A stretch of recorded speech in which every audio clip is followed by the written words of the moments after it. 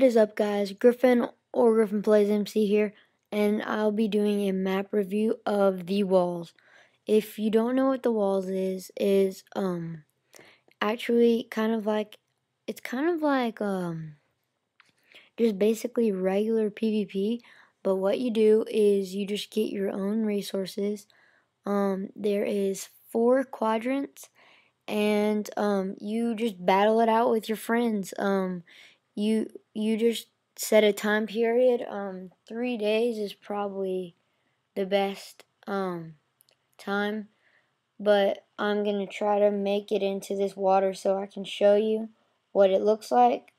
Yes, I'm gonna try to do that again so I can show y'all how it looks in the middle.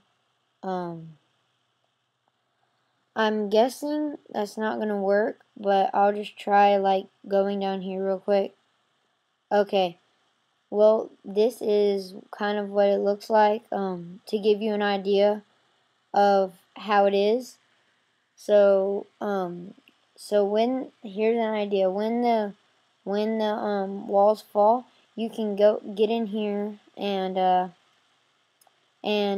like get some chests. There's 2 diamonds, a bow, like some really good stuff. They actually have some other chests too. So this is basically the map. And when there's a time period, you light this TNT and the walls fall, and you can cross these walls and battle it out with your friends. Like I said before, there's some diamonds in the middle.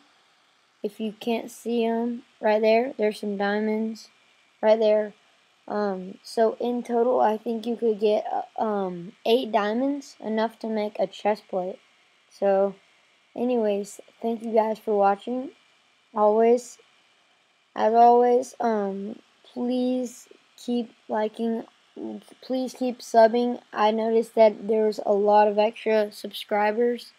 I noticed there was a lot of new subscribers, and I just wanted to thank you guys for subscribing, and please keep it up. Thank you guys for watching, and peace.